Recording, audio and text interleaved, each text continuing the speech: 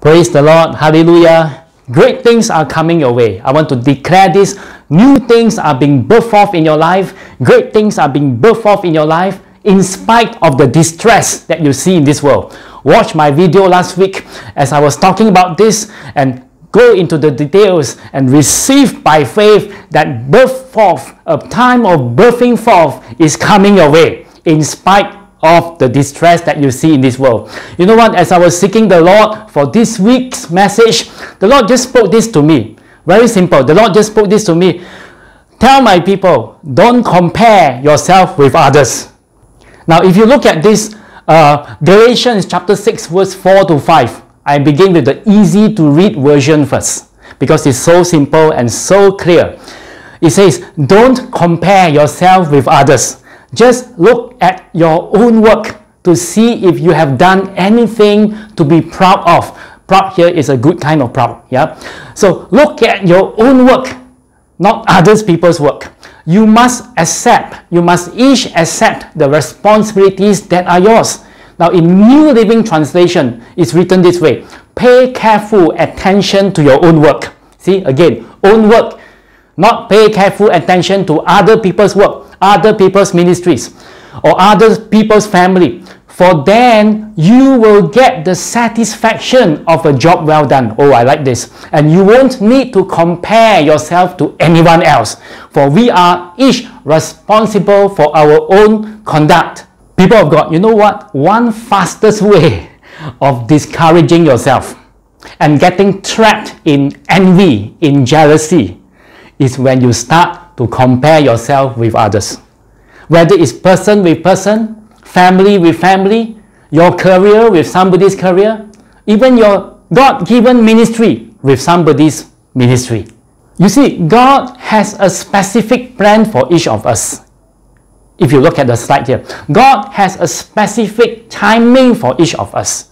Time and season. Everybody has their respective timing of the Lord. For some, it's a time where they are in the time of rest. For some others, they are in the time of launching. For some others, they are in the time of running. Yeah. Now, you don't look at one another. You look at what God has. What is His specific plan, blueprint for your life. And you'll be fine. You'll be all right. You won't fulfill that specific plan or timing of God by looking at others. Now, whether it's comparing one person with another person, one family with another family, one career with another career, or even one ministry with another ministry. Now, I tell you what, no two persons or no two families, careers, either the path of your career, timing of your career, or even ministries, the path of your career, the timing of your career, or your ministries is exactly the same. So people of God, it is so important. This is the Lord's message for you in this time. Instead of looking at others, count your blessings. Not the blessing of someone else, count your blessings. Now, you can be happy for somebody's achievements, of course. Yeah, you can be happy for others. The Lord says, for one another, love one another. In fact, you can be happy for one another. No problem. In fact, you should be. But let the Lord take over your life and your situation now. Give the devil no opportunity to discourage you from the plans and purposes that he has for you. Know that all you need is in Christ. He is more than enough for you. Keep focusing on the Lord, people of God. Keep focusing on the Lord and His plans, His blueprints, His purposes for you. And you'll be all right. So don't compare yourself with others. And that's how you get your perfect peace. Isaiah chapter 26 verse 3 says this. You will keep him. God will keep you in perfect peace. Shalom, shalom. Perfect shalom. Your mind is stayed on Him because you trust in Him. Now the word stayed here, interestingly, samak in Hebrew. It means your mind is rested on God. Your mind is set on God. Your mind is standing fast on what God has for you. And your mind is sustained on all that God has spoken to you, to be and to do. Remember, there are no two persons who is exactly the same. Even twins are not the same. Now, the word trust here is batak in Hebrew. It means because you put your confidence in God, because you are secure, you are sure, you are careless. When your confidence, security, and surety, in other words, the state of being sure, is in God, it doesn't matter what other people say or think about you, you couldn't care less. In other words, not concerned or affected at all what others say or think. So people of God, this applies whether it's person to person, family to family, your career and somebody's career, your ministry and somebody's ministry. So as you can see from the slide here, as you can see by now, comparing yourself with others is a joy stealer. It's a joy killer. It's a joy destroyer. Steal, kill, destroy. It robs you from living your own life and living it more abundantly. Now, John chapter 10 verse 10 says this. Jesus says, "The thief does not come except to steal, to kill, and to destroy. I have come that they may have life, that they may have it more abundantly." Now, the word abundantly here is perissos in Greek. It means exceedingly abundantly above all that you think, all that you ask of. Hallelujah. Beyond measure. People of God, don't let anyone or the devil rob you of your joy. Don't allow the devil this opportunity to steal your joy, kill your joy, destroy your joy. Focus on what God has for you. Because if you lose your joy, you will lose your strength to carry on in life. Nehemiah chapter 8 verse 10 says what? "For the joy of the Lord is your strength." It means without the joy, you will not have the strength to carry on, to fulfill all that God has for you. Amen. So people of God, be faithful to follow God's specific plan for you. Be faithful to follow God's specific instruction, blueprint for you. Not look at others, not comparing yourself with others, but look at what God has for you. And God is going to reward you, and God is going to bless all that you put your hands on. Be faithful in what God has given to you. Don't look left, don't look right. Stay focused on His path and in His timing and season for you. Amen. So are you ready, people of God, for some examples in the Bible? John chapter 21 verse 20 to 22. Now, that was after the breakfast by the sea. Yeah. Jesus has already resurrected and He appeared to His disciples. So then Peter, turning around, saw the disciple whom Jesus loved following, John, who also had leaned on his breast at the supper and said, "Lord, who is the one who betrays you?" Peter, seeing John, said to Jesus, "But Lord, what about this man?" Jesus said to him, "If I will that he remain till I come, what is that to you? You follow me." In other words, you know what Jesus was saying? None of your business.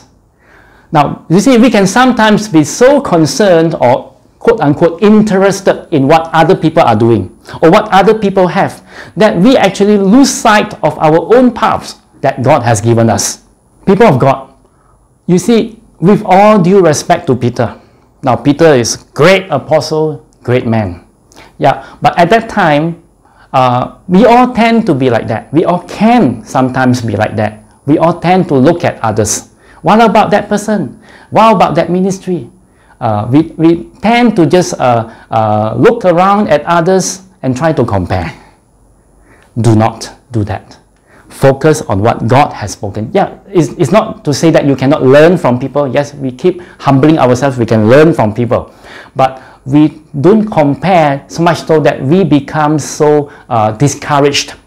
Or if we are better than somebody, so-called better than somebody, we feel so good. If we are not, and we see that somebody is doing better, quote-unquote, and you feel so down. People of God, be secure in the Lord. Be sure in the Lord. Amen.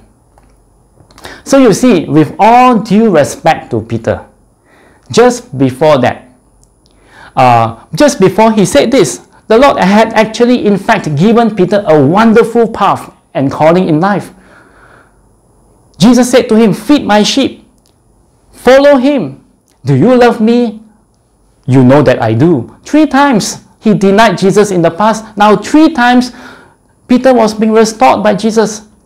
See, people of God, Peter received a wonderful plan from God, from Jesus. So if he were to walk his path, he will do great things for the Lord. He will do great exploits for the Lord. So there is the same with all of us here. We focus on what God has spoken to you. Keep running our path. Yeah.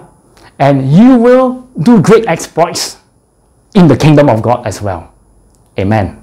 So in 1 Thessalonians chapter 4, verse 11 to 12, that you also aspire to lead a quiet life, to mind your own business, and to work with your own hands, as we commanded you, that you may walk properly toward those who are outside, and that you may lack nothing. In 1 Thessalonians chapter 4, verse 11-12, New Living Translation, make it your goal to live a quiet life, minding your own business, working with your hands, just as we instructed you before. Then people who are not believers, they see you, they will respect the way you live, and you will not need to depend on others.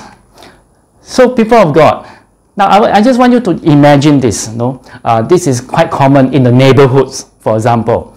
Imagine someone just peeping at his neighbor. I hope that's not you.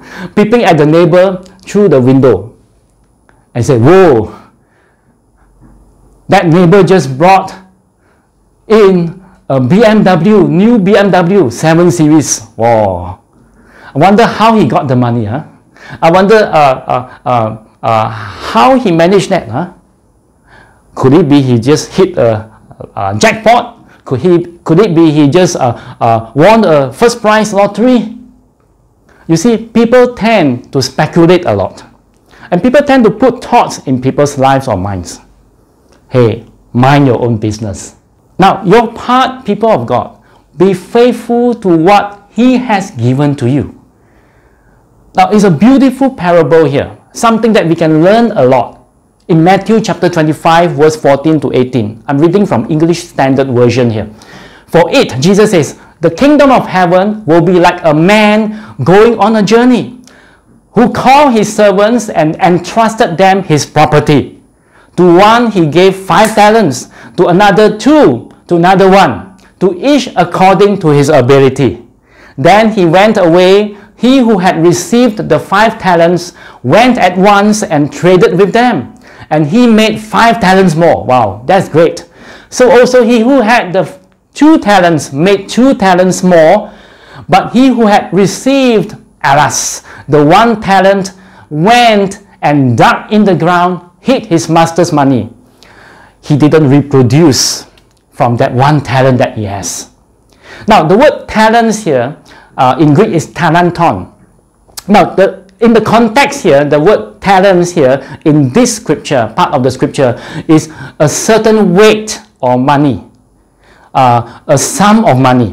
1 talent is basically like 1 bag of silver, which is equivalent to about 75 pounds or about 34 kilograms. Now, though this talents in this parable speaks about sum of money, but this parable applies the same for any of our life's resources.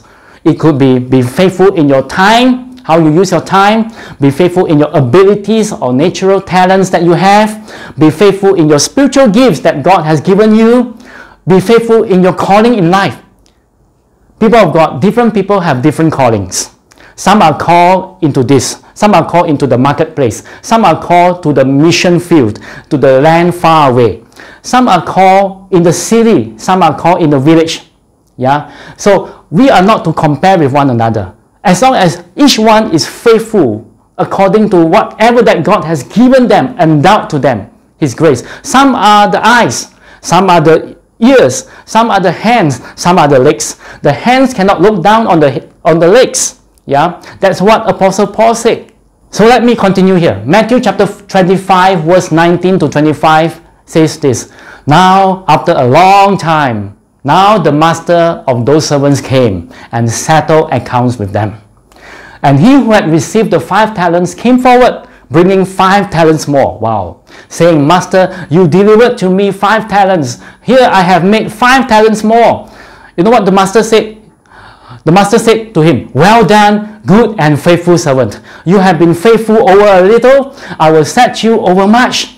Enter into the joy of your master. And he who also had the 2 talents came forward, saying, Master, you delivered to me 2 talents. Here I have made 2 talents more. His master said to him, well done, good and faithful servant. You have been faithful over a little. I will set you over much. Enter into the joy of your master. Now, he who had received the 1 talent, what happened? So he came forward saying, Master, I knew you to be a hard man, reaping where you did not sow, gathering where you scattered no seed. So I was afraid, and I went and hid your talent in the ground. Here you have what is yours. He was afraid. This guy with 1 talent, he was afraid. A lot of fear. He didn't dare to use that talent. It is the same with our lives today. Do not fear. Whatever that God has given to you, the grace of God, use it. So be faithful in what God has given to you, and more will be given. This parable isn't just about being faithful in what God has given to you, but the Lord showed me it's also about not comparing yourself with others. Let me give you one illustration here. 1 talent, 2 talents, 5 talents. Now, by the way, the master came back and looked at the 1 talent, the guy with 1 talent. You know what was his response? Definitely, he didn't say good, faithful servant. No, well done, good and faithful servant. He was saying, you wicked and lazy guy. 1 talent, 2 talents, 5 talents. Say, if you are given 2 talents, and you are faithful in it, and you get 2 more talents because you are being faithful. Praise the Lord, very good. But do you realize in life, we humans tend to sometimes compare ourselves with others? If say one has 2 talents, he feels good when he looks at the one given 1 talent. But he feels unfair when he looks at the one given 5 talents. In other words, some people who already have 2 talents would envy those who have 5 talents. Don't. Otherwise, you lose your joy. So people of God, each one of you is given gifts, talents, abilities, calling, even authority according to God's grace for each of you. You see, what matters is your faithfulness in what's been given to you by the Lord. He will know how to reward you. He will know how to prosper and bless you. Amen. Now, look at the slide right now. For example, let's talk about ministry work now. Say, a minister of God who is very much unknown to the world, but he's faithfully and quietly doing his ministry work, being called by the Lord in pastoring a small group, just a small group of villagers in a faraway land. But yet, he was touching lives. He was ministering to these villagers faithfully. Now, you know what? No glamour, no limelight, no neon lights, no celebrity status, of course. I can go on and on. No Instagram followers. Not many people put all the like, in the YouTube, if he has any. He was living in a wooden hut with very basic infrastructure. Imagine that. Now, I ask you this question. Do you think his reward in heaven is lesser than another pastor who has a huge following in Instagram? My answer is 100% no. Because it is not about where you are put. It's not about how glamorous you are. It's not about how much people look up to you and say, oh, that's an anointed man, anointed woman. But it is about the faithfulness in God's calling in your life that counts. Now, people of God, there's a place for each and every one of you in God's kingdom. Seek Him and you will find it. There's no such thing as you are totally useless in this world. And of course, in the kingdom of God, you will at least have 1 talent.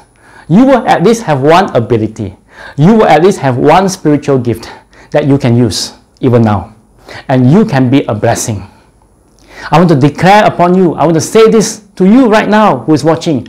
You are a blessing. Don't fear. Don't hide that talent. Use it for the glory of God. I want to say this one more time. You are a blessing. Amen. So before I end this message, I want to pray this prayer for you today. Oh Lord, I pray for all your beloved who is watching here, that they will walk in your specific plan, blueprint for each one of them, and not look left or right or comparing themselves with others. They will be faithful in what they have been called to be and called to do in their respective life. They will be faithful to walk in every time and season you have in their lives. And as they are being faithful in all this, you, O Lord, will know how to work things out for each of them according to your grace given to each one. And you will also say to them, well done, good and faithful servant. In Jesus' name, amen.